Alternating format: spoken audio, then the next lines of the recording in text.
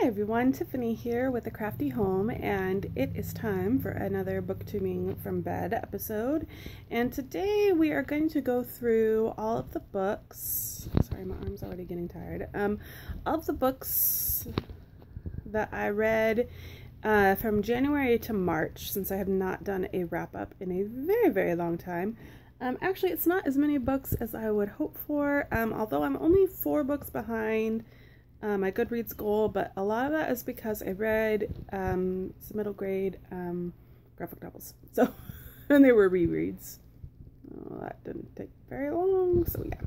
A lot of these actually are ones that I checked out from the library, so I don't have the physical copies.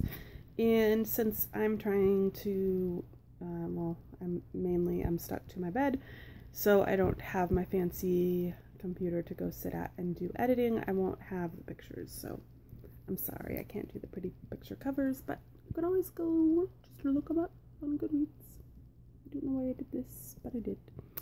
I feel somewhat silly at the moment, so I will try to tone myself down. Okay, if I don't look at myself, it's a lot easier to not be silly, but I don't know, the minute like I see myself with the camera, I'm just like blah, blah, blah. Do this. Anyway, okay. Isn't it Maureen Keevy that ends her videos like that? I love it because I love Little Rascals, so that's from Little Rascals. Alright, so I have to look at my Chromebook, which is my new best friend. My husband gave it to me as an early birthday present, and it like has a touch screen and everything, and it's perfect for when you have to lay in bed, and I can watch booktube videos on it and do a little bit of computing, and it's lightweight, easy to upload my videos, but you know, it doesn't do much other than internet stuff. But it's perfect for in bed. Anyway, alright, so the first book, and then I'll have to try to dig through my pile of books. The first book that I finished in the new year, and I started it at the end of December, is The Rosie Project by Graeme Simsion. I have no idea how to say the dude's name, and I believe it's a dude. A dude. Did I just call an old man a dude? I did. Anyway, The Rosie Project. I loved this book. I rated it a 4-star book, and I can't wait to read the next one. I'll probably borrow it from the library. I want to get it though. I really enjoyed this book. I think I got it off of Goodreads. I bought this from Goodreads. No, I bought it from Book Outlet. But I know it was a bestseller, and a lot of people have read it. It's about a young man, a college student. Is he still in college in this? Or is he a professor? He's a professor of genetics who's socially awkward, and his whole quest to find a wife. Anyway, that's about all I'm going to say, because you just have to read it. It's hilarious, and it's moving, and it's really good, and I can't wait to read the next book, although you don't really have to read the next book. It's not like a series where you have to read them all, if that makes sense. Like, this is a complete story in and of itself, so don't feel like you're getting into another series by reading this. It's just like you can if you want to know where the characters go, but you don't have to. Like, this completes a good story, if that makes sense. I hope that makes sense. So yeah, that was the first book I read. The second book I read, and I want to say this was for a readathon, but I don't remember, was 1,000 Pieces of You by Claudia Gray. That was the first book in the Firebird, man, I'm having a hard time with words. The Firebird trilogy? Is that going to be a trilogy series? It's not just a duology, I don't think, because I don't think we have all the answers yet. My memory's so poor. Anyway, I gave that 4 stars, and that's a book about, like, there's this thing called a Firebird, and they've created it, and the daughter ends up, like, jumping through time to try to save, or, no, at first she's, like, going to try to kill somebody, right? Yeah, I think that's on the front flap, so I'm not giving anything away, and, she jumps to all these parallel dimensions, kind of thing. It's really good. I gave it 4 stars. There was some insta-lovey stuff that was kind of meh. Sorry, I gotta kind of move my hand down. So yeah, that's kind of why I didn't get 5 stars, but it was really good. It was well written. It had one of the parallel dimensions was Russia, like a Russia type world, and I love books set in Russia, so for me that made it like really, really good. So I loved that part. Next, this is a book that I started reading on our trip to where did we go? Legoland in December, and it just took me a month or longer to finally finish it. I was reading it on my Kindle, but I have a physical copy too, and that is Outlander by Diana Gabaldon. I gave this 5 stars. I really, really, really, really, really enjoyed it. My husband got me the rest of the series that is out, except for the last one, for Christmas. Well, I went and bought it for myself, but he wrapped it up and gave it to me for Christmas. Except that I ended up getting the trade paperback version, mass market paperback versions, and we'll see how that goes. I may end up buying the regular paperback versions because I'm not sure. They're hard to open. I'm not sure how easy they're going to be for me to read. Like I said, I read this on my Kindle because I got it originally for 99 cents on my Kindle, so I couldn't pass that up. So we'll see how easy it is to read. So yeah, I may end up having to repurchase them as paperbacks, trade paperbacks. But anyway, I gave this 5 stars. I need to hurry it up or this video is going to be forever long. Okay, and I only have so much time before my phone runs out of room. Next up was An Ember in the Ashes. This is a book that my library chose for me as a book of the month pick, which my library does, and I already owned it and had wanted to read it, obviously, because I bought it, and that is An Ember in the Ashes by Sabah Tahir, which is a young adult fantasy novel with a little dystopian mixed in there. I don't know how to describe it. It's been so long since I've read it, but you've seen it around Booktube, so I'm sure you know a lot about it. I gave this 5 out of 5 stars. I really, really enjoyed it. Next, I picked up Miss Marvel Volume 3, Crushed, and that's by Willow Wilson, I believe. I think that's who wrote it, not who draws it, I believe, who illustrates it. And I gave that 3 out of 5 stars. I really am liking the Miss Marvel comics. Most graphic novels I only give 3 out of 5 stars because graphic novels are just, yeah, for me. I mean, I like them, but they aren't like, yeah, they mostly get 3 out of 5 stars. So 3 out of 5 stars is like good for me for a graphic novel. And let's see, that is all that I finished in January. So moving on to February, although I started this book in January, it just took me forever to finish it because I just couldn't get it into it as much as the first one. And that is 10,000 Skies Above You by Claudia Gray. I did give this 4 out of 5 stars though. It just took me a bit longer to get through it, and I think it was because I kind of missed the Russia universe from the first book. But once I got past, I would say it took about halfway through before I really got more invested in the story. So I don't know why it took me so long. It just did, and then I really liked it. So that's that one. Now I'm going back to the page. Here we go. Next book I finished is a book that I buddy read with my good buddy Amy from Amy C Books. I'll try to remember to link her channel down before. I think I've said I'm going to link a whole bunch of things down below. We'll see if I do. And that is The Alloy of Law by Brandon Sanderson. This is actually a fairly short Brandon Sanderson book.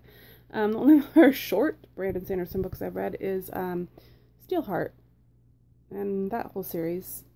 Is it Steelheart the first one? I think so. Anyway, this is the 4th-ish Mistborn novel. So really there's like the Mistborn trilogy, and then this is set in the Mistborn universe, so it's considered a Mistborn novel. It happens many, many years later though, so it's completely different. This is almost, well, not just almost, it is very steampunkish. It almost reads like a steampunk western. It's amazing. I gave it 5 out of 5 stars. I was laughing hysterically in this book. I loved it so much. I can't wait to read the next one. I have There's 2 more in this series, and I'm not sure if that's all that's going to be in this one. I need to double check that. But anyway, I have them, and I can't wait to read them because this is so great. Wax is the main character in this, and yeah, it's just really, really, really good. I love Brandon Sanderson. He's amazing. Okay, next I read Mermaid Moon, which was one I got for review by Colleen Coble, and it's a Sunset Cove novel, so it was set in Sunset Cove, but like it's one of those series where they're all set in the same place, but and they have some characters the same, but you don't have to have read them in order, although I have read the first one, I believe, in this one. Anyway, it's kind of like, it's one of those cozy mystery type books. I gave it 3 out of 5 stars. It was good. It was what you would expect from a book like this. Wasn't like blow your socks off or anything, but it was good. Next, I read The Royal We by Heather Cox. I believe I picked this one up because it was the Read with Friends Goodreads group pick, and that's what's her name's group? Oh yeah. Names right now, they're not coming. I picture her face, but it's not gonna come. Anyway, look up Reads with Friends, and you'll know whose channel it is, and maybe I'll try to remember to link her channel down below, and you'll know who I'm talking about. Okay. Next up, after that, I read Calamity, which is book number 3, the final book in the Reckoner series, by Brandon Sanderson. And I read this like the day it came out, and I started it the day it came out, I believe. So good. But it took me a little bit because I was reading other things. That's not when I finished. Oh, I put the wrong date. Anyway, that is weird. Sorry, Goodreads made a mess up. Anyway, very, very, very, very, very, very good. Lots of twists and turns, as you would expect from Brandon Sanderson. Amazing. I totally did not see the ending coming, and this like cover is really, really cool. After that, I read Me Before You by Jojo Moyes. I gave that 4 out of 5 stars. It probably would have got 5 out of 5 stars, except there were many points that I just didn't agree with. Yeah, so leave it at that. I didn't agree with the way she dealt with some social issues, although I did think it was thought-provoking. So there you have it. I believe I picked that one up because it was a Read with Friends group pick as well. Leaning Lights is her channel name.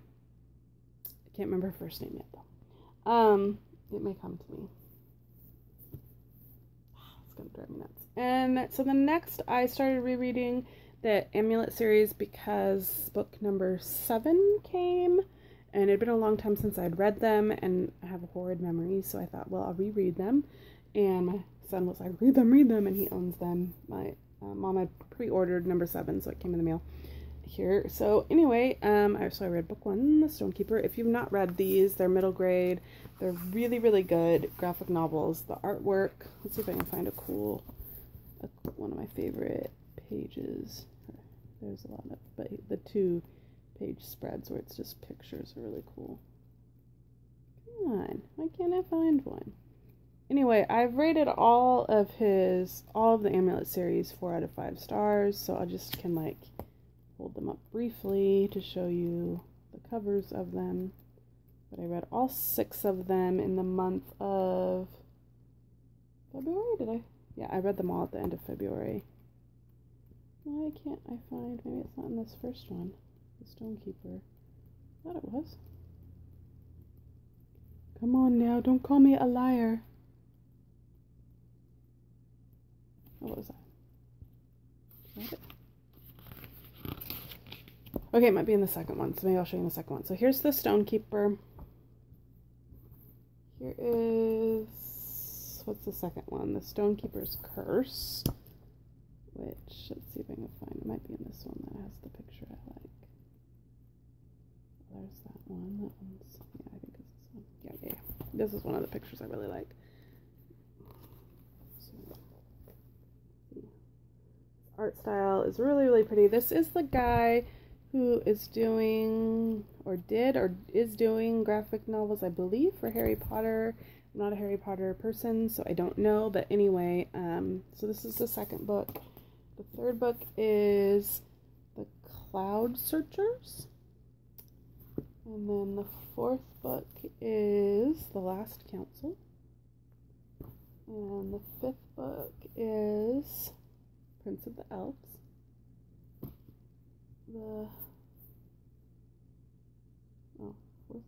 Fifth book was Prince of the Elves.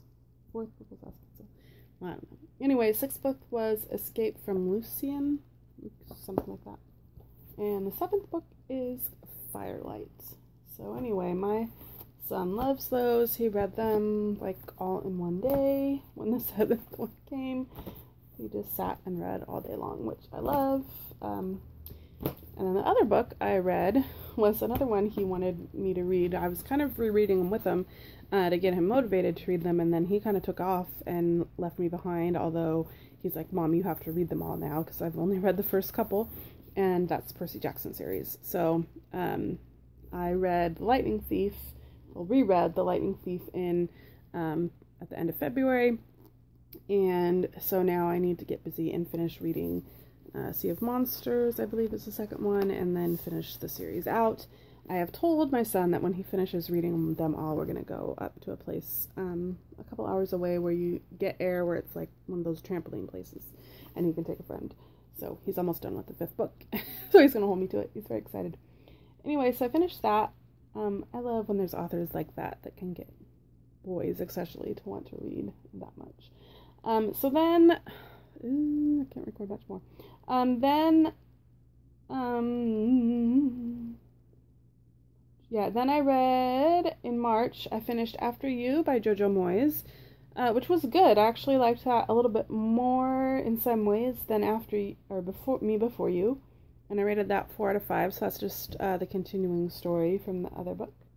And then, in anticipation of reading Queen of Shadows, I reread Throne of Glass by Sarah J. Maas, so that was a reread for me. I did kind of pick up some stuff I hadn't read the first time. I think I almost enjoyed it more the second time than I did the first time. I don't own that, though. I want to. I need to buy those. They're on my wish list. I have a birthday coming up, so I'm going to buy some books, hopefully. Wonderstruck. Then I would have read Wonderstruck. Sorry, I'm almost in wonder at the books I read, and this wasn't that long ago, because now this is March. I read Wonderstruck by Brian Selznick. I rated that 4 out of 5. I love his books because I love the pencil drawings in them.